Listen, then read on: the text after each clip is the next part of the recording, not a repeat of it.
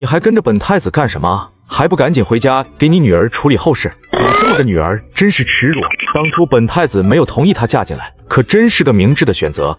柳大人的脸色变了又变，可是碍于太子的威严，却什么都没说。难道就这样咽下这口气吗？自己的女儿就这样嘎了吗？这件事无论如何不能就这么结束了。他们不是快成亲了吗？那就让他们成不了亲。想想女儿被抬回来的时候那惨状，他心里也是难受的。那是他捧在手心里长大的闺女，就这样被人害了，他能这么甘心吗？柳家的事已经过去了半个月，柳大人一直也没再出手，最近丫丫也算是清静了些日子。真没想到柳家这么快就倒了，京城里都传开了，赶得罪贺家的最后都没有好下场。我怎么觉得你有点幸灾乐祸呢？你跟那个柳世运有什么仇吗？我看他朝三暮四的样子，觉得恶心。之前的时候还靠近我大哥，连我二哥他也有点心思，只不过那次被我给骂了。不管是太子还是四皇子，亦或是你这两位哥哥，都算是人中龙凤，只要攀上一家就能飞黄腾达，也难怪他不择手段。三哥，幸好你话少，也极少出去见人，否则的话早就被他给盯上了。这种女人倒贴我都不要，我宁愿终身不娶。丫丫，你这三哥是不是有病？听说当初考得还挺好的，一个大男人怎么就非认准了要种菜呢？都说萝卜青菜各有所爱，段小姐不会连这个都不懂吧？小姐，不好了，我刚才买菜回来的路上碰到喜公公了，他让我告诉您，太后生病昏迷，都是因为您和四皇子的婚期。我已经知道了，有心之人谣传而已，暂时不足为惧。差点忘了一件大事，我在路上的时候遇到了一辆马车，跑得太快，帘子都飞起来了。我看里面好像是柳大人，会不会是去请别人来对付你了？你可要小心些。那我就先回去了。段姑娘慢走，丫丫，成亲只听说过冲喜的，从来没听说过还能害人，这造谣的脑子是有病吧？小姐，喜公公还让我告诉您，太后是在您和四皇子机礼之后就开始不舒服的，最近这2天一直都是昏迷状态。至于传言究竟是什么时候传出来的，没有人知道。皇上的意思是让您暂避风头，把这个要交给喜公公，告诉皇上可保太后性命无忧。丫丫，你不用担心，这件事昨天父皇已经跟我说了，现在还没有查清楚，所以我就没有告诉你。不管外面怎么传言，父皇和母后都相信你。这件事我感觉还是跟柳大人有关系，也不知道他究竟是想干什么，但是这背后肯定还有太子推波助澜，不然就凭他一个人根本动不了太后。你说的没错，最近一直都是秦贵妃在照顾太后，秦贵妃是太子的人，柳大人最近一直私底下跟秦贵妃还有二皇子接触，不知道他们在密谋什么事。就为了对付我3个人联合到一起了，这也太看得起我吧。丫丫，你想的太简单，也可能是针对整个金融国。这3人之中有一个可能是与西国奸细。昨日我的人拦截一封送往与西国的信，目前还没查出来是什么人送的信。灭国不至于吧？如果真成功了，他们还能快活自在多久？他们心里没数。最近这几天咱们还是走一步看一步，总之他们不敢在明面上下手就是了。父皇，雅贤郡主这件事不知道您想怎么做？虽然雅贤郡主是您未来的儿媳，可是现如今是她害了皇祖母，这件事不能就这么算了。依我看，您不如还是将她贬为平民的好。一时激起千层浪，皇上还没开口，段老将军先站出来维护郡主，再怎么说那可是他儿子的救命恩人。臣认为二皇子此言不妥。虽说太后如今病体沉重，但是并不能证明是郡主所为。更何况太后之前就与雅贤郡主接触过了，为什么直到现在才发病？这分明是有些人故意谣传。段老将军这是收了多少好处，才愿意替这个女人说话？该不会是给了你什么不该给的东西吧？我倒是想问问二皇兄，脑袋里装的都是大砝码。段老将军这辈子为我金龙国鞠躬尽瘁，是你这种小小之辈可以羞辱的。段老将军知道四皇子到什么时候都是最理解他们的人，因为四皇子跟他们一样征战沙场，知道这其中的艰险。像二皇子这样的草包，幸好只是排行第2，如果真是继承了太子之位，只怕生灵涂炭，民不聊生啊！四弟，你如此激动，该不会是为了袒护某些人吧？身为堂堂的二皇子，张嘴闭嘴就是些脏言，简直有辱斯文，有辱体面。如果说我护着郡主倒也没什么不对，毕竟她是我认定的妻子。若是你们觉得不愿意，也可以将我一同贬为庶人。父皇和母后愿不愿意就不是我说了算的了，毕竟坐在这龙椅上的人又不是我。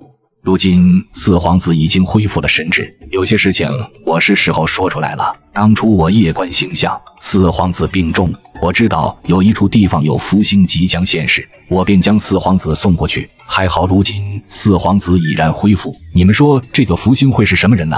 其实本国师的推测也不一定就是对的，但是现如今一切就这么恰好的撞上了。众人听完这话也都安静下来了。但是二皇子显然没那么轻易放弃。秦贵妃这时候不在，但是他还有太子在背后撑腰，自然是想怎么坑就怎么坑。那也不能如此轻易放过这个女人。如果不是她的话，为什么坊间传言全是有关于她的？皇上听得脑袋嗡嗡作响，完全不知道自己这2个儿子居然还能如此胡搅蛮缠，简直跟那市井泼妇有得一拼。够了，你们觉得朕是眼睛瞎了还是耳朵聋了？小郡主根本就没有进过宫，你们却偏偏说都是她的错。即使真是她下的手，朕也不可能如此轻易就放她走。难道朕就不会逼她交出解药救活太后吗？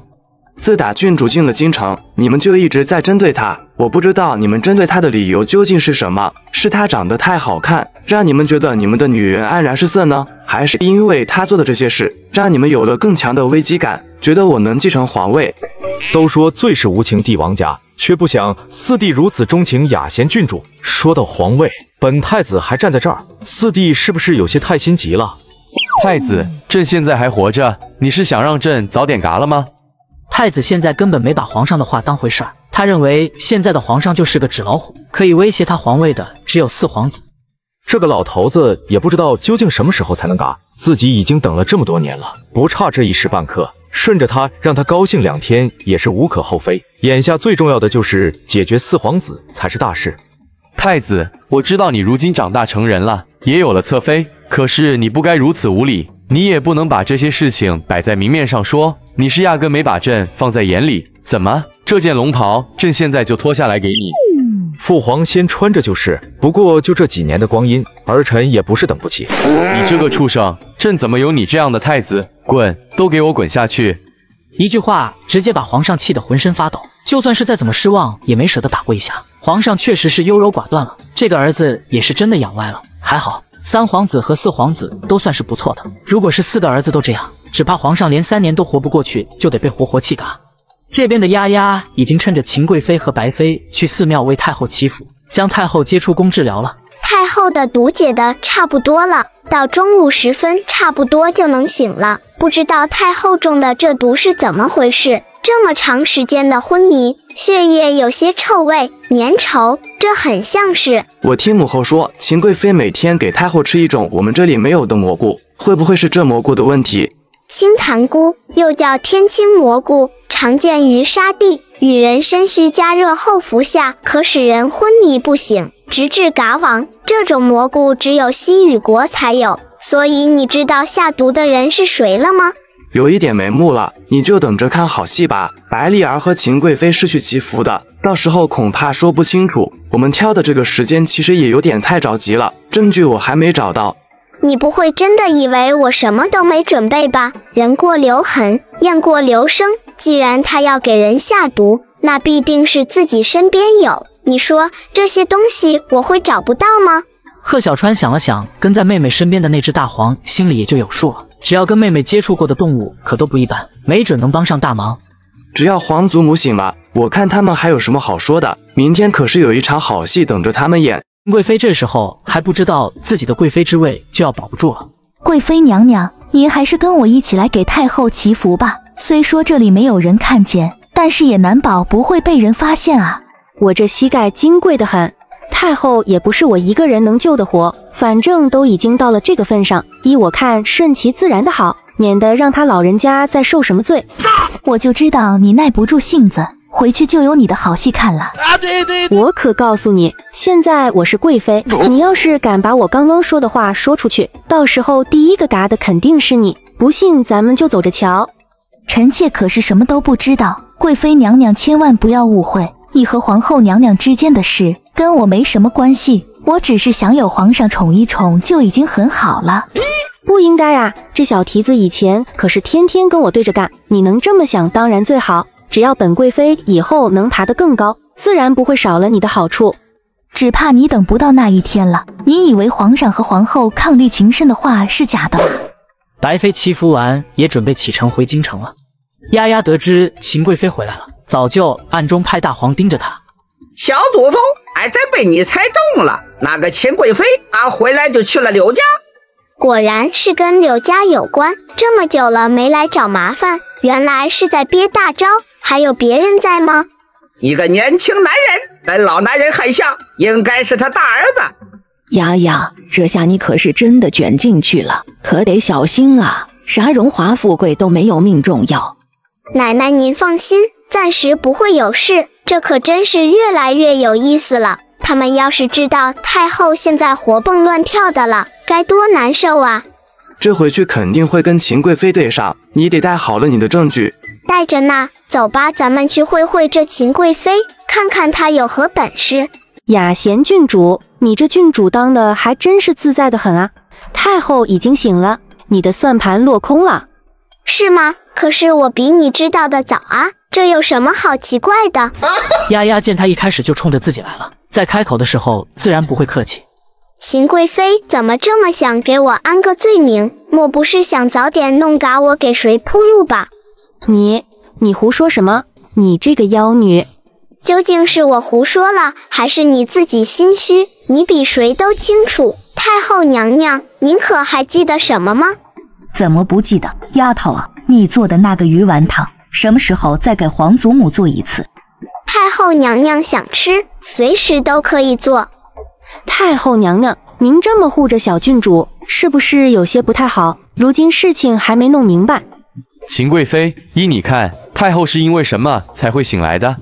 皇上，这是什么意思？难不成我走了3天，宫里发生什么事了？皇上，太后娘娘能醒来，当然是白妃妹妹与臣妾去祈福显灵了。是吗？可是你去了寺庙，一直待在自己房间没出来过，你是怎么祈福的？秦贵妃就没见过这么轻而易举的出卖自己的人，一时间有些愣。白灵儿，你什么意思？秦贵妃啊，别忙着邀功请赏，这里面还有很多事是你不知道的。母后，难不成这一切都是你们为了洗脱雅贤郡主的嫌疑布下的局？如果是这样的话，你们还真是好算计。以你的意思，正是为保护郡主，不惜看着自己的亲娘陷入危机。你以为正是你？太子的脸色青了又白，他就活该多嘴。秦贵妃、柳大人，你们做的事情已经暴露了。时至今日，要是再不说，可就真的没机会了啊！这小兔崽子怎么看都像是在诈我啊！就算是四皇子想要功劳，也不用这么着急吧？太后早在你们烧第一炷香之前就已经没事了，中午已经苏醒，到了第3天就已经能吃饭，所以人是郡主自己救下来的，关你屁事。那也不能说太后就是雅贤郡主所救，说不定是我们的祈福有效了呢。之前你们解毒了，不也没醒吗？我们也没说是中毒呀。秦贵妃怎么知道太后是中毒？秦贵妃还含在嘴里的半句话瞬间僵住，吐也不是，咽也不是。是太医之前说过太后很有可能是中毒，这不是重点，你休想混淆视听。可是秦贵妃，太医之前不是没有诊出结果吗？郡主啊，我记得您走之前说要我小心，不知您是不是满意现在？满意？要不是白妃娘娘，我还真没这么快治好太后娘娘，辛苦你了。你，白梨儿，你们这是什么意思？你做了什么？没做什么，当初我承宠之后，是你给我送了一碗婢子汤，说是为我好，后来教我宫中规矩，鞭打我2次，碾断我小腿1次，我这不是为了回报您，就把太后送出去救活了。秦贵妃这才明白，这次什么祈福从一开始就是针对她。就你这样装腔作势的女人，也配做贵妃？秦贵妃，我的人从你睡觉的那个屋子啊，找到了一些信，还有你屋子后面的地里找到了一些毒药残渣，跟太后中的毒一模一样啊。爱妃不想给朕一个解释？我没，这些都是这个妖女诬陷我的，不是我做的。皇上，求皇上明鉴啊！秦贵妃顶不住了，虽说不承认，但是已经跪下来了。柳大人看事不对，也着急了。皇上，您不能只听这妖女一面之词，来听听信上都写的什么。太子已安稳，月后即焚，药已找到，配人参水成毒药，月后即焚。雅贤郡主名声已毁，暂可放心，月后即焚。柳大人，一个人的字再怎么变还是改不了的。你是不是觉得你柳家现在还没有被流放，心里多有不甘？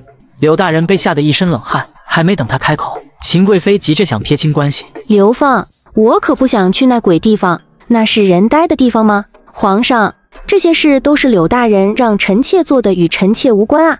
与你无关，怎么会在你的寝宫？你这么做究竟是为了太子，还是为了二皇子？朕在位，你看着不顺眼，要不这皇位给你做？秦贵妃还想垂死挣扎，丫丫却没有给她这个机会。秦贵妃，在你的寝宫找到了药渣，这也意味着有人帮你找来了害太后的药，还是来自于杀之地？你能帮我解释一下？接下来你究竟是打算干什么？这东西又是谁带来的吗？他是怎么知道毒药来自杀之地的？你这话是什么意思？我还说这些东西是你故意找来陷害我的。没救了，这个贵妃是真的傻，都这样了还挣扎个屁啊！不连累了家里人就算是不错了。不管这东西究竟是怎么来的，秦贵妃的罪都已经定下了。秦贵妃刚被带下去，柳大公子就来了。爹，秦贵妃是怎么回事？柳大少爷，我们查到贵妃手中有些我们附近没有的毒药，她说是你给她的。这女人真不是个东西，都要被嘎了，还要拉我下水。您就是雅贤郡主吧？在下不过是个生意人，混口饭吃，哪有什么毒药给贵妃娘娘？您真是误会我了。原来是这样，那这东西又是怎么来的？写信的是柳大人呐，这些事你一点都不知道。是啊，我也是这才知道。爹，皇上对我们恩重如山，您怎么能做这种事呢？柳大人这会儿已经是心如死灰，可是这毕竟是自己的儿子，他还是要护的。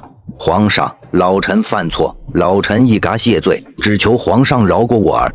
眼看着柳大人的面色渐渐发紫，丫丫就知道他早就服毒了。还真是为了自己这不争气的儿子，什么都干得出来呀！皇上，我大哥说谎，他之前去过羽西国，东西就是他带回来的，是一种蘑菇，这是他之前来往的信。柳大少爷知道他是来揭发自己的，但是没想到他会有信。你胡说，哪有什么信？是啊，原本是没有的，你不是都让木头拿去烧了？只可惜大哥算错了一步，木头是我的人，凡是你叫他去烧了的信，都在我这儿。这不可能，那些信都是我自己亲自烧的，你诈我？柳大少爷这才发觉自己竟然在争吵中说出了实话。你到底想干什么？你疯了！我是你大哥。你和大夫人几次害我，用烧红的火筷子烫我的时候，没想到我们是兄弟吧？现在知道后悔晚了，下去陪爹他老人家吧。父皇，或许贵妃她只是一时心急，一时鬼迷心窍，您饶了她这一回吧。二皇子这么关心贵妃呀，不知道的还以为你们是母子呢。轻飘飘的一句话惊得二皇子一身冷汗。哪有这样的事？雅贤郡主不要开玩笑了。丫丫的一句话却点醒了皇上，他们之间或许真有什么特殊关系。按理说贵妃是站在太子这边的，太子这会儿没说话，二皇子却坐不住了，摆明了是不正常啊！难道真如丫丫说的，二皇子是秦贵妃的儿子？谁给你的胆子敢打我的人？你是个什么身份？打你人又怎么样？我可是皇上宠爱的人，打他都嫌脏了本贵人的手。你敢打我？冉冉，怎么回事？是贵人的丫头，我站得好好的，她扯了我一把，说我挡路，要不是她拽我一把，我也不会撞上贵人。贵人莫不是想故意找借口教训我的人？就因为皇子说不要侧妃，你侄女进不了皇宫，就开始找事。沈贵人看来人是四皇子和皇上，急忙跪下，哆嗦着身子，竟连解释的勇气都没了。皇上，您要给臣妾做主，您看臣妾脸上的巴掌印。朕都看到，沈贵人降为低等宫女，罚去换衣处。皇上多一个眼神都没给他，沈贵人脸色瞬间惨白。刚收拾完秦贵妃，这又跑出来个沈贵人，难道你想去陪秦贵妃？奴婢知道错了，求郡主饶命。这皇宫里的女人多了，真是麻烦。冉冉，走，我们回家。这是在说朕吗？丫丫，这次回乡打算住几天？嘿嘿，我想一直待着行吗？京城住得太累，每天吵不完的架，防不完的人。你高兴就好，我陪你。小祖宗，乡下有鸡腿吃吗？鸡腿没有，鸡屎随便吃，不限量。完了，早知道本王不跟你们出来了，好歹每天还有一个大鸡腿。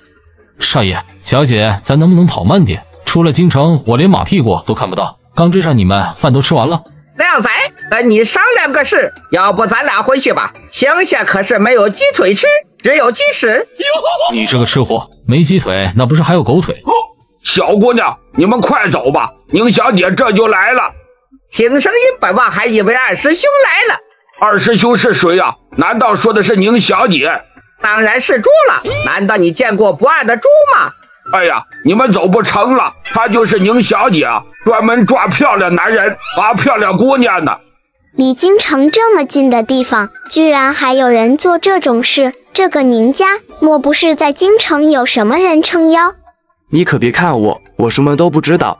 要是这样的话，那就只剩下一种可能了，县官勾结，在这儿做土皇帝。要真是这样，那就是父皇太仁慈。仁慈能当饭吃吗？多嘎点人，什么事摆不平？那老女人过来了，一会你们可别说认识我，有事我真跑。放心，我是回去给你们报信。这男的长得不错，带走。这女人这么漂亮，先毁容再嘎了。哪来的人妖？长得这么丑？这三人是本王罩着的。本王雅雅，最近海参吃多了，俺动手，本王让你尝尝狂犬病的滋味。就你那几两肉还不够老娘塞牙缝，滚一边去！俺动本王，小祖宗他这是在打你脸。你谁呀？好久没揍人了，手痒。想动手？我是宁家嫡出的小姐，你不会什么都不知道吧？那又怎么样？难道你不是人不用吃饭？哼，像你这样只有一张漂亮脸蛋的女人都该嘎。这个男人我要了，你放心上路，到时候我会照顾好他的。可不管你是谁家的小姐，欺负我家小祖宗该打。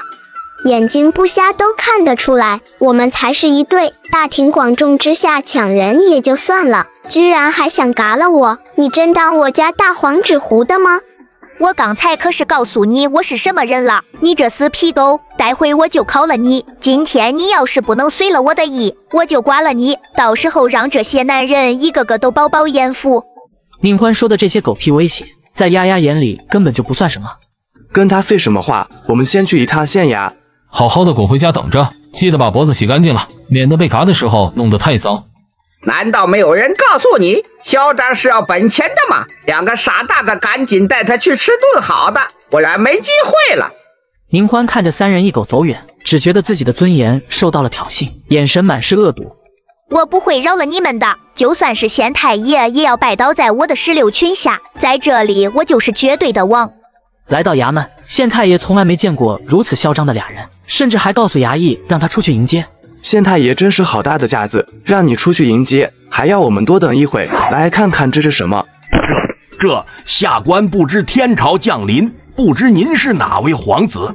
你这看人的眼光不怎么样，至少现在还能证明你没下。县太爷这会还是云里雾里，不知道是什么地方得罪了这位祖宗，吓得不敢说话。用你的狗眼好好看看，站在你面前的可是4皇子。原来是4皇子，是下官有眼无珠冲撞了您，请问您此次前来有何贵干？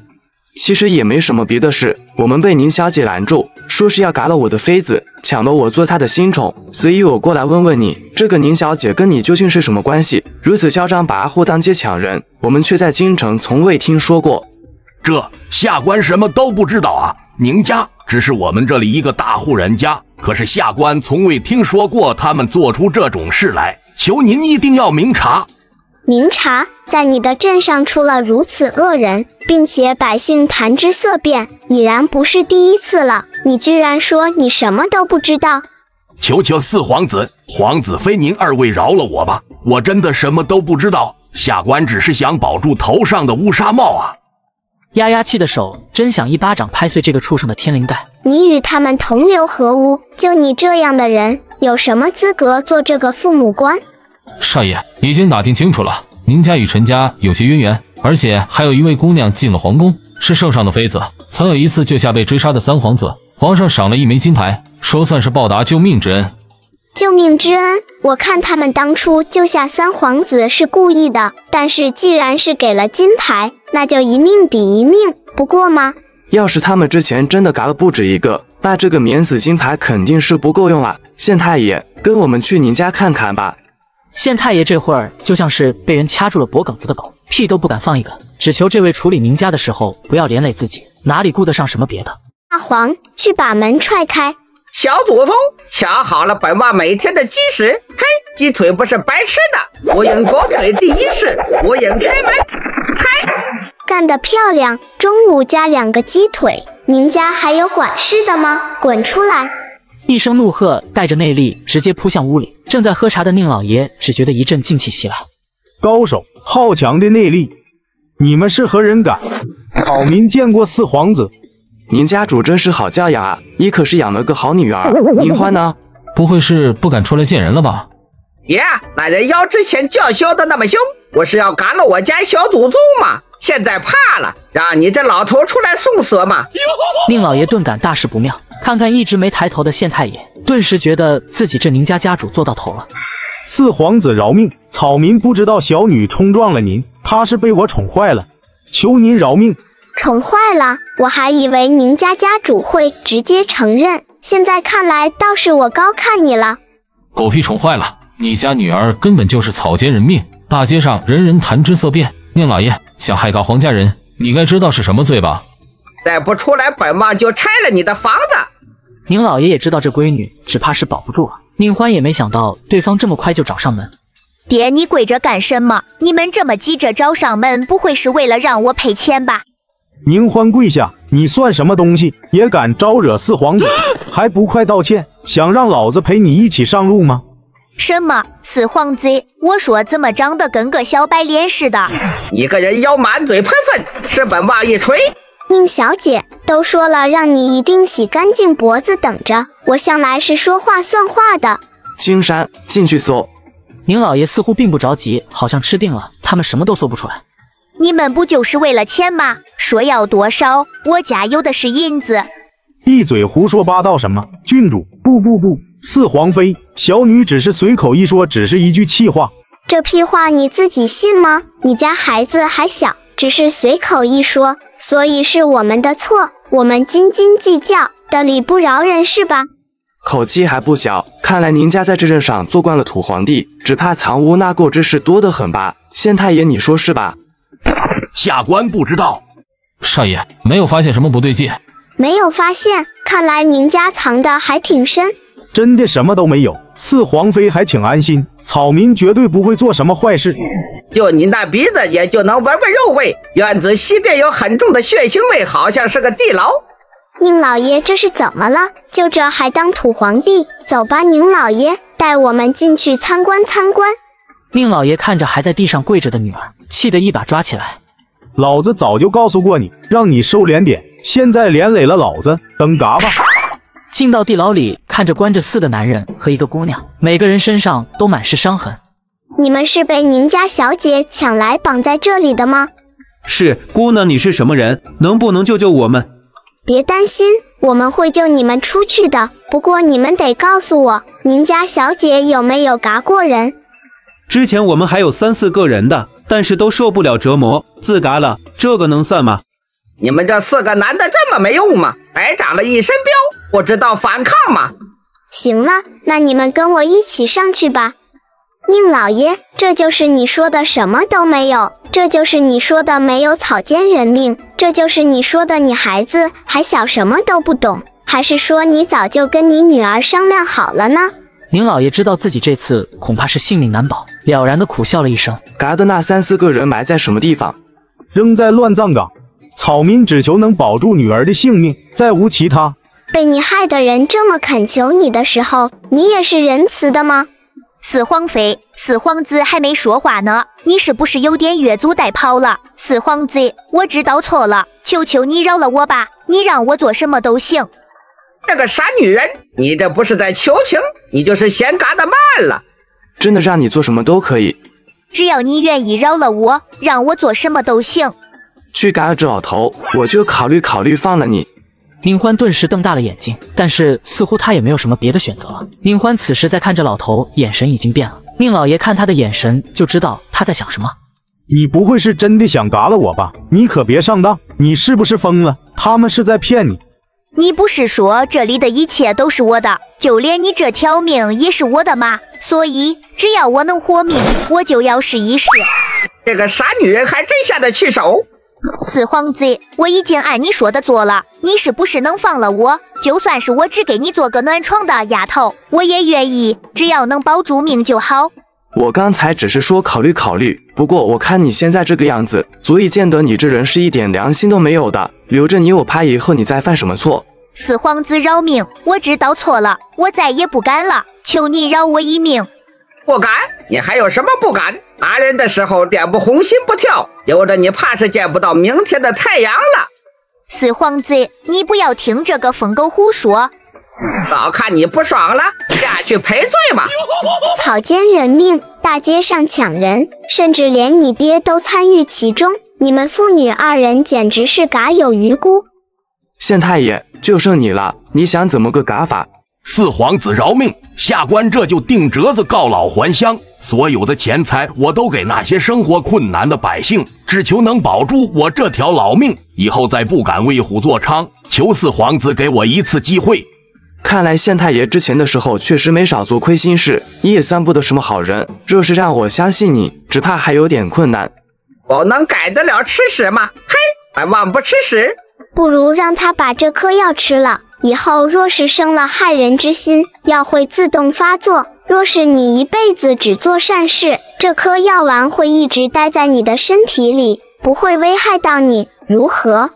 县太爷接过药丸，毫不犹豫地吞了下去。如果他不吃这颗药，今天就得嘎在这儿。哥哥，既然县太爷已有悔改之意，又自动提出要告老还乡，不如就饶他性命吧。也好，凶犯已经伏诛，你最好说到做到，否则的话你也知道皇家的手段。我们走。便宜你这老头了，好好做个人吧，真是狗都不如。县太爷吓得瑟瑟发抖，半句话都不敢再说。哟，这不是堂堂的郡主回来了吗？怎么现在住京城还能想起我们这些穷亲戚？你们就你这样的也配做亲戚？你别误会，我只是来告诉你们我要走了，你们继续吃野菜。你不知好歹，亏老娘还养了你几年，不知道一点感恩。你什么你，臭不要脸的！听我家小祖宗的话就知道你不是个好玩意，本王脾气不好说话，注意点。有仗人士，我一人选，再废话炖了你。小祖宗，他这是在骂你，本王很生气，后果很严重。打狗也要看主人，大黄自由发挥。听到没？老畜生，你完蛋了！先尝尝本王的狗头菇，搞你！小畜生敢打我男人，赵嘎你！臭女人，你接着说，本王听着呢。你好女不跟狗斗，哼！去你丫的！废话这么多。俩人怨毒地看着丫丫走了，却不敢再说话，他们可不想再被狗打。王老婆子，老娘真是瞎了眼，嫁给你那不争气的儿子。咋地？不会下蛋的鸡在这叫唤什么？哎呦，我说是谁呢？在这大吵大闹的，原来是王老太太呀，又跑来欺负白菊婶子。婶子这么多年不见，你还好吧？丫丫，婶子这几年过得挺不错的，这不是今天听说你回来了，赶紧过来看看。白菊，你就是个臭不要脸的玩意，我儿子都不要你了，你还有什么脸进村子？呸，不要脸，只会生赔钱货。这死老婆子，我看你是活够了。这位婶子放心，有本王在，谁也不敢欺负你。你也是女人，我闺女要是赔钱货，你就是老赔钱货。你个死老婆子，那是你儿子不行，别在这丢人显眼了，赶紧滚！丫丫，之前都是我们不好，不应该总欺负你。你看，大婶知道你们路上没东西吃，还给你拿了肉和鸡蛋。杜月娥，赶紧给我滚！差点把我家孩子害嘎，你们还有脸上门？就是，你们真是不要脸！我虽然也欺负人，但好歹没要人命吧？我说你这老女人，刚才是没打疼吗？又跑来想挨揍。丫丫，我们真的知道错了，能不能这次也带你弟弟一起去京城？你不能眼看着他以后就这样在村子里混日子呀。你知道错了，还想让我带你儿子去京城。当初你儿子往我身上浇热油，你说是我活该。当初你不高兴就拉着我骂我狐狸精，骂我贱人，你以为我都忘了是不是？丫丫，叔叔可是从来没有打过你，你能不能看在叔叔的面子上带上你弟弟？你还有脸说？难道忘记你是怎么把我们卖给那些人的？杜月娥是想害丫丫，你是想要她命，你以为小时候的事我们都忘记了吗？你们这两个人渣，小祖宗没干了，你们都是好的。本王从来没见过你们这么不要脸的。我就是觉得我家小祖宗现在有钱了，你们就巴巴的贴上来，一对老鼠屎，打秋风也不看看人。大黄，送他们走，我不想看见他们。不干了，你们都是好的，走你。奇怪，还有一个没来挨揍呢，难道变性了？你说张小花？村里就那几个姑娘，跟我对着干的就只剩下一个张小花了。她要知道我回来，肯定是要来讽刺的。小祖宗别怕有本王在，看不惯就揍不惯着。张小花这时候就躲在角落，看着丫丫像个众星捧月的仙子，旁边的贺小川跟她站在一起的时候是那样的相配。张小花现在已经没有勇气站在丫丫面前了。回去的一路平静的，甚至有些可怕。都到京城附近了，丫丫还在担心，可是贺小川却是一副老神在在的样子。哥哥，这不正常啊！太子和二皇子这一路上居然没对我们下手。太子这会儿忙着封印楼的事呢，你以为我手底下养着的暗卫都是吃白饭的吗？难道你把他那封印楼拆了？小祖宗，你别听他瞎吹，他要真拆了，我们早嘎了。要不是本王跟着他一路能这么顺利吗？嘿嘿，那倒不是，之前封印楼对你下手了，我就叫人又去嘎了他们几个左膀右臂。水玉山，你们俩祖宗都别想讨到好处，不把裤子赔了都是二位仁慈。你俩是一个能吃一个能吹。少爷，接到京城传来的消息，最近小姐的酒楼来了一个神秘女人，此人应该来自羽西国，但究竟为何而来，暂时不得而知。此人名叫狼牙，还有一身毒功，您二位千万要小心。丫丫，应该是你的西瓜引起了他们的注意。羽西国是产西瓜的大国，估计他们是想偷你的瓜种子。听说过偷狗，听说过偷瓜，还真没见过偷种子的。那么下作的事也做得出来？你是天天有鸡腿吃，他们这种大碗小锅，为了一点钱就能嘎人的。他们想来就尽管来，正好我这些日子闲得发慌。要是来这里嘎人，那就是主动送人头啊！狼牙这个时候还不知道自己被人盯上，他这次来就是奉了羽西皇室的命令，寻找机会盗走所有的西瓜种子。雅贤郡主的名声早已在外，一毒双修的天才，又是武功高手，所以羽西国才会派出狼牙，希望找一个姑娘能够让郡主降低警惕。只可惜这人尚未打个照面，就已经被郡主摸了个通透。群废物，朕养你们有什么用？皇上别着急，他们不知道也是情有可原，这根本就不是下药，是下毒。他们只是精通医术，毒术他们可是不会的。你个傻蛋，这会儿不跑等什么？等皇上砍脑袋呀！丫头，白妃中的究竟是什么毒？能不能解？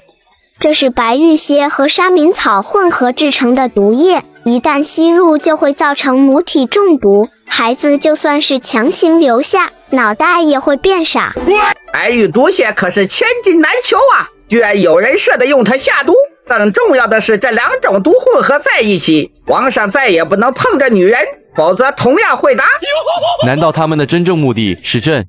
皇后娘娘，我家小姐是托吴家进宫的，吴家小姐吴珊珊当初落选，后来算计小郡主的事您都知道。据说丽妃娘娘与吴家姑娘很亲近，会不会是他们？吴珊珊应该不是她，她去哪儿找这种药？皇上，丽妃妹妹当初也是极为受宠，只是丽妃家里比白妃妹妹尚且不如，她又是哪里来的药？别忘了还有太子，丽妃就在昨天见过太子。难道又是太子出的手？哥哥，你都查到什么了？太子找了一把嘎人的好刀，只可惜暴露了自己，但是我们也仅仅是知道，并没有当场抓到，所以暂时无法对太子直接下手。太子下手还真的黑，连自己老爹也不放过。白玉毒蝎生长在有沙子，而且晚上湿气比较重的地方，我看没准就跟羽西国那些人有关。羽西国已经有人潜入进来了，若太子与别国，太子三番两次想要杀了朕，这样的太子不要也罢，你们想怎么做就怎么做吧。虽然不知道太子和丽妃之间究竟做了什么样的交易，但是他们心里都清楚，无论如何也不可能靠这么一件小事就扳倒太子。少爷，您猜猜我刚才看到谁了？有屁快放！要是能猜到，还要你做什么？少爷，京城那个杨家面馆，二皇子在与金家小姐私会。私会金家小姐，这名字怎么这么耳熟？当初你在流沙镇的时候，那个周掌柜就是仰仗金家欺负你的。不过后来金家在你来之前已经被我一把火全烧了，只是没想到金家小姐金蝉脱壳之后还能回来。金蝉脱壳，我看是王八脱壳。金家小姐确实没搞，脸上带有面纱，大概是毁容了。二皇子最喜欢的就是钱和美人，或许这位金家小姐有什么特殊手段。小姐不好了，四少爷中毒了，你赶紧回去看看吧。什么中毒？走回去看看，这到底是怎么回事？四哥怎么会中毒？我们和玉玺国对上了，虽然打败了他们，但是四公子受了伤，是今天才发作，昏睡不醒。又是羽西国，看来他们是等不及了。你就是贺向北说的那个妹妹吧？你跟你哥说说，让他娶了我呗。还有找上门的媳妇，这种好事本王怎么遇不到？你能不能跟我说说这是怎么回事？这姑娘谁呀，这么彪悍？这姑娘是我们救下来的，之前也是我们的人，好像是被人卖到玉玺国的。我们的探子将她带回。这姑娘喜欢四公子，但是四公子喜欢的是四月姑娘。原来是这样，既然如此，那我就不说什么了。你们的事还是你们自己解决吧。哎呀，就是你哥之前说了，我要是想嫁给他，就得经过你们一家的同意，尤其是妹妹，要是你不同意，他就不娶我。你说我都帮你把人带回来了，你是不是替我跟你四哥说几句好话呀？人家四月现在有喜欢的人，感情的事儿本就强求不得。如果我四哥真的没有那个意思，我也不希望你太辛苦。不知怎么称呼？我叫龙吟，你可以叫我龙姐姐。丫丫听到这个奇怪的名字，下意识想到了狼牙。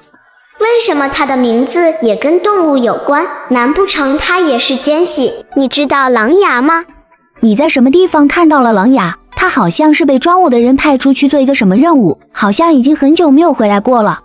原来是这样，之前抓你的人是什么身份？他背后有什么不可告人的秘密吗？或者他真正的主子是谁？我不知道那个人的名字，我只是个帮忙倒酒的粗使丫头。狼牙就不一样了，他好像很受主人的重视，不过我们一直没怎么说过话，他挺瞧不起人的。要是我没记错的话，段将军曾跟我们说过，他二弟在玉玺国流浪了一段时间，也知道这个人，心很熟了，是个毒师，他本人也是百毒不侵之体。妹妹，你怎么来军营了？我不是中毒了吗？你可算是醒了，我当初给你拿的那些药你倒是用啊，要不是你这些兄弟把你送回来，你可能都见不到我们了。可是那么多人都中毒了，我总不能见死不救啊！你那些药确实救了很多人的命，原想着我运气好不会有事儿的，谁知道这回就戳我下手了。儿子，你咋会中毒呢？可吓死娘了。那没事的，一点小毒。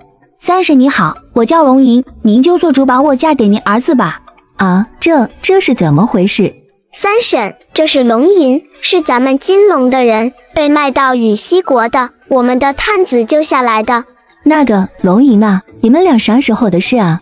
他在我们军营待了1个多月了吧，非说稀罕我这样的，可我喜欢的是4月啊。你别做梦了，4月喜欢的是做饭的胖子。龙吟，你有完没完啊？我跟你说了10多天了，就算是4月不喜欢我，我也不会喜欢你，你要不要脸啊？一直缠着我。儿子，这姑娘好歹大老远把你送回来，你就算是不喜欢人家，也不能说这样的话。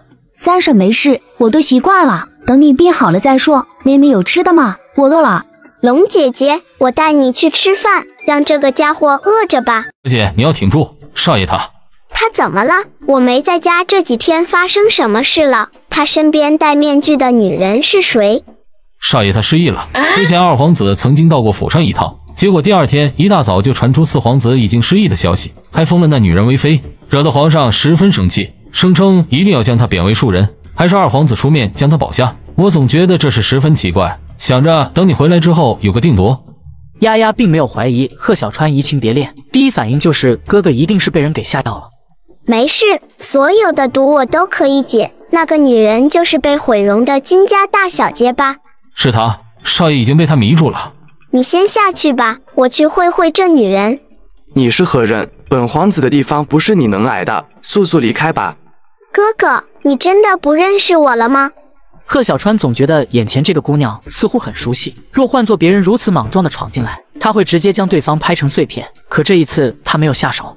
你再好好看看，你真的不认识我吗？我是你的四皇妃呀，我姓贺。我说这位姑娘，攀亲戚也不是你这么个做法。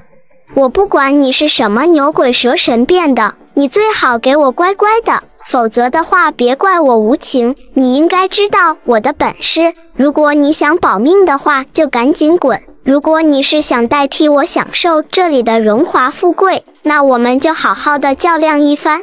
四皇子这个女人到底是你什么人？真如她所说的是你的未婚妻吗？四皇子，看来你忘了很多事呀，你愿意想起来吗？难道你能让我把忘了的事都记起来吗？贺小川不知道自己忘了什么，但是忘掉的这些一定很重要。他怎么不记得自己莫名其妙的多了个未婚妻？把这个吃了，你就能想起一切。四皇子，这个贱女人的话您千万不能信，不然的话你会被她害了。贺小川根本就没有给蒙面女反应过来的机会，直接抬手将药丸丢进了自己嘴里，片刻之后却半点眼神的波动都没有。本皇子什么都没想起来，来人，把这个女人给我关进地牢。哥哥对不起你，让你受苦了，你别生气了。我没有生气，虽然一开始会难受，但是你来了，我就知道你清醒了。下一步你想怎么办？这一切估计都是二皇子的阴谋，既然他想离间我们，那不如就如他所愿，我们就将计就计，如何？你想怎么做？既然二皇子想让金家小姐代替你，那你也可以代替她啊！我把外面那女人关起来就行了，到时候还能探听点消息。好主意，只是家里人要是知道了你忘恩负义，恐怕会找你麻烦。没事，我待会派人过去通知他们，先委屈你几天。当天，京城宣布一惊人消息：四皇子囚禁了雅贤郡主，并禁止任何人探望，邀纳铃兰为侧妃。大娘，您想想办法呀！本来四皇子只是失忆，也不知道是哪儿找来这个女人，我看他就是被人算计了，不然怎么会给这个贱人可乘之机？谢谢段姑娘的关心，丫丫是不会有事的，你们就放心吧。那丫头不是个被人欺负的性子，我们安心等待就是。我等不了，现在就去救人，打一个够本，打俩还能赚一个。什么狗屁四皇子，就是四太子，他也不能这么欺负人啊！龙姑娘，小心隔墙有耳，别乱说话。谢谢你能这么关心我们丫丫，这件事你不要插手，你先下去休息。娘，您说咱们不就是想挣点钱，过点好日子？可是现在几个皇子为了争皇位，不惜对自己的兄弟下手，难道这皇位真的有那么大的诱惑吗？要不是我们丫丫本事大，可能早就在这场争斗中成了牺牲品。贺家人要不是提前知道真相的话，估计早就带人去找四皇子的麻烦。铃兰，四皇子真的将雅贤郡主忘了吗？还把他囚禁起来了？只要再给我一点时间，我一定能让四皇子爱上我。老四啊老四，你没想到自己会有这一天吧？我要让你尝尝亲手还有自己喜欢的雅贤郡主是什么滋味。嘿嘿，二皇子估计你做梦都不会想到站在你面前的是雅贤郡主吧？你堂堂金家小姐，宁可化身铃兰也要待在四皇子的身边，他究竟有什么好？若不是你已经被人毁了，本少爷倒是有心收了你。二皇子还是不要吧，毕竟本小姐心里只有四皇子，四皇子堪称战神，小小年纪就有这么好的武功，有钱又长得好看，京城还不知道多少姑娘喜欢呢。行了，说老四一句都不行，本皇子要不是看你还有点用，早就宰了你了。铃兰知错了，请二皇子恕罪。你先回去吧，不要被发现。回去之后记得找老四手中的那块墨玉，上面雕刻了一条鱼，叫金鱼佩。有了他老四手中的暗卫，就得听我指挥了。雕刻的什么鱼？本皇子要是见过，还用得着你去找？滚回去！本皇子明天就去宰了那个郡主。二皇子那个家伙让我寻找金玉佩，你是不是有一批人我没见过的？他既然知道金玉佩，看来当初暗月还是嘎晚了。你身边的奸细？不过已经宰了，可惜了，金玉佩还是被他知道了。他说明天要来宰了郡主，没想到我还能看到自己怎么被宰的。这么沉不住气，看来他对你是一刻都容不下。不过他如果知道了自己宰的是金小姐，会不会气嘎？被调包的郡主看见四皇子和二皇子一起来了，相当惊讶，更多的是着急，张着嘴不知道在说什么。四弟，你还真将郡主囚禁了，我还以为是谣言呢。不过他这是怎么啊？皇兄，这疯女人一直叫喊，我直接让人将她毒哑了。毒哑了？你就这么轻易的把这个漂亮的姑娘毒哑了？说来也真是奇怪，她口口声声说她是我的妻子，可是我不记得自己成过亲，敢骗本皇子嘎了她又怎么样？这倒也是，只是如今就算是受折磨也叫不出声。四弟，反正这个女人现在也没有什么用，我们就直接宰了她，你看如何？果然二皇兄还是如此狠心啊！不过留着这女人也是浪费粮食，那就有劳皇兄动手了。我们先出去了。看着俩人走出地牢，二皇子终于得意的笑了。这忘情丹的威力果然不错，虽说以后你可能会想起来，但是你等不到那一天了。不过等你嘎的时候，我一定会让你知道郡主是怎么嘎的。爷，臣妾倒是没发现呢，您这心可是真狠。小没良心的，要不是为了二皇子的计策，我才舍不得你顶着这张丑脸。这是金鱼配，你找个合适的机会告诉二皇子。哥哥，要是我真的没能给你解毒呢？今天嘎的就是我了，你说到时候我该怎么对付他呢？这么快就找到了，看来本皇子真是小看你了。此时他还不知道，他已经将自己最信任的铃兰斩于剑下，而他面前的人是郡主。二皇子看着手中的玉佩，总觉得是上当了。就这样的玩意儿能号令他的安危？明吗？你是不是被四皇子给骗了？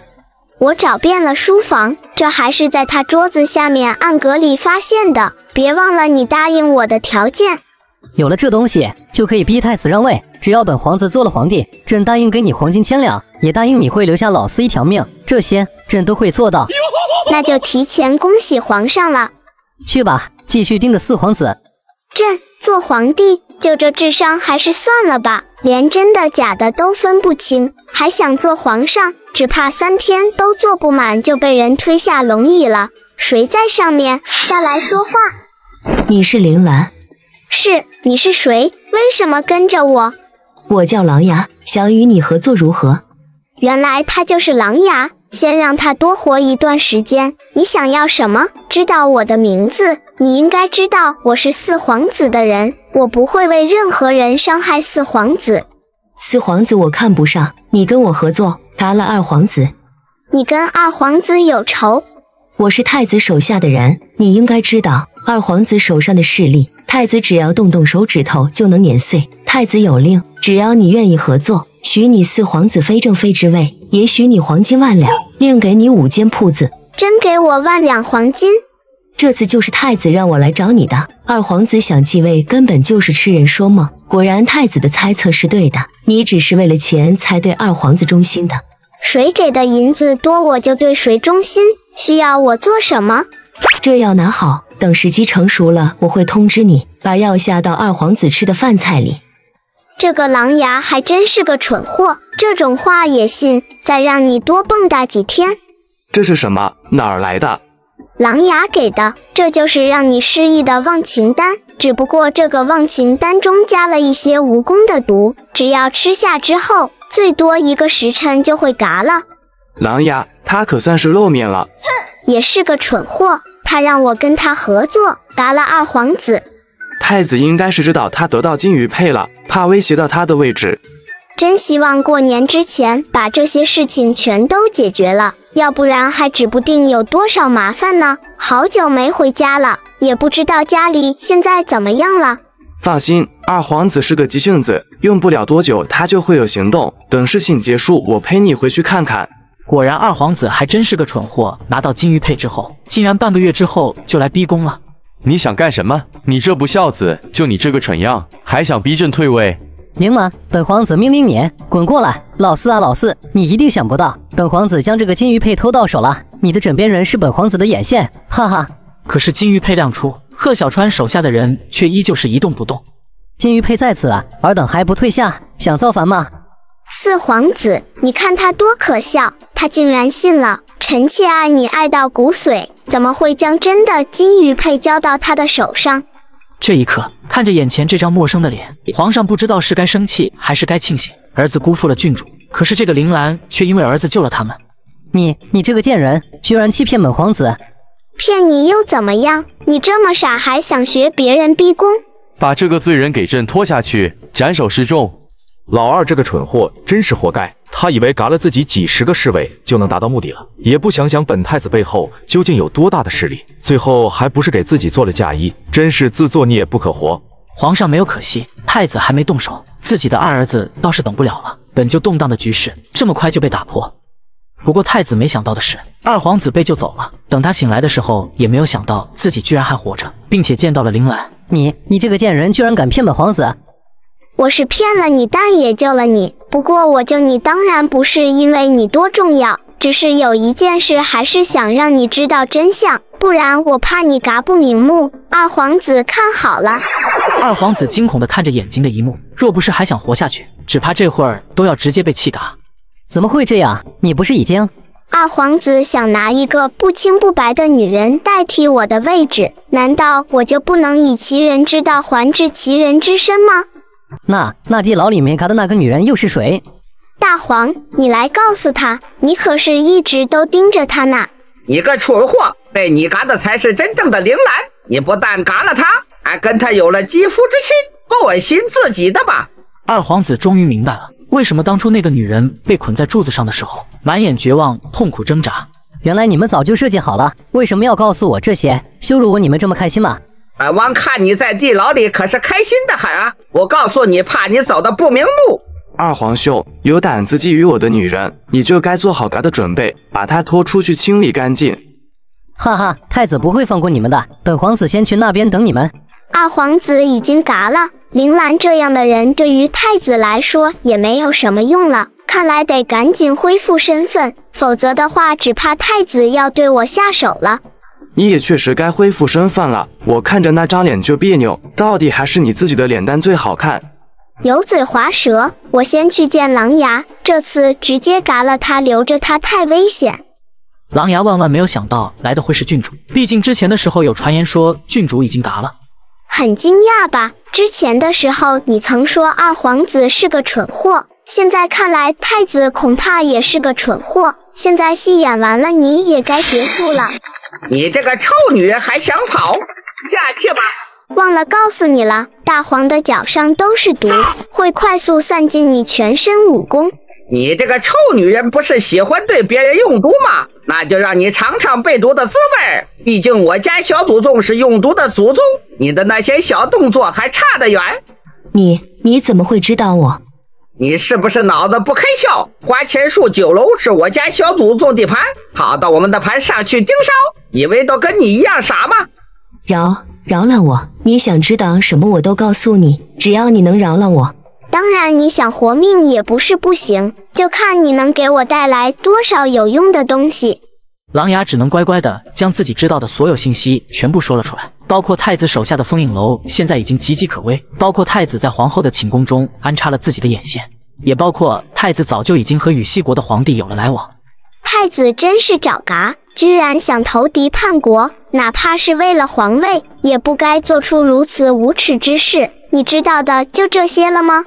知道的全部告诉你了，能放我走了吗？那你安心上路吧，大黄交给你了。饶了你！你对别人下毒的时候，有没有想过饶了他们，饶你？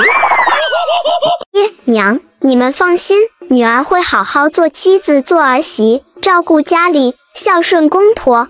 爹娘，谢谢你们，丫丫以后就是我唯一的妻子，无论白发苍苍还是生老病死，儿子都会陪着她。快起来吧，娘相信你会好好照顾丫丫的。妹妹，以后要是受了委屈就尽管说，大哥为你撑腰。你照顾好嫂子就行，我腰杆子够硬，没人能欺负。你要敢欺负妹妹，我们兄弟可不答应。对，欺负我姐我们一起上。放心吧，我蹲她还来不及呢。好了，别难受了，离得这么近，还是能经常回来。快走吧，别误了时辰。见过父皇母后，皇祖母。快起来，丫丫，我们北唐家总算是娶到你了。是丫丫年纪小，让哥哥久等了。老四恭喜了，终于娶媳妇了。你个孤家寡人懂啥？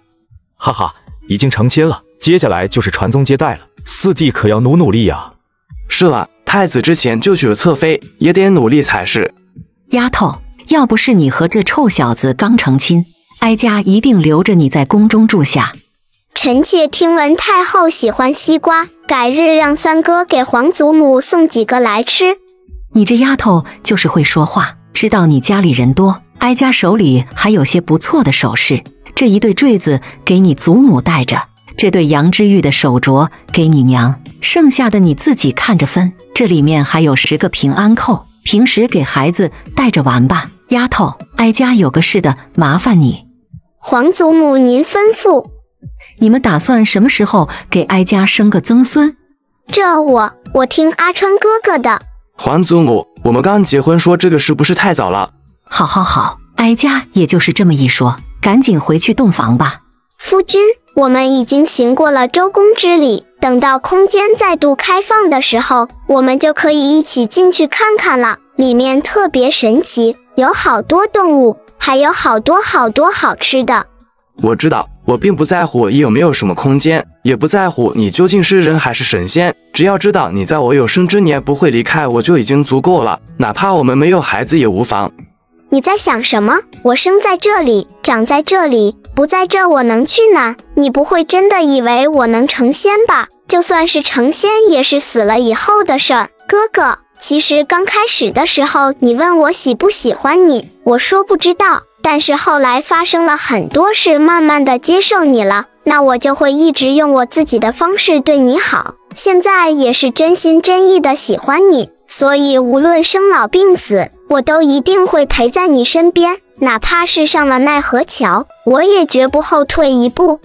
其实我知道你一开始根本就不懂，但是想想你要有一天会喜欢上别人，嫁给别人，我心里就，所以还是我自私了些，先站下了。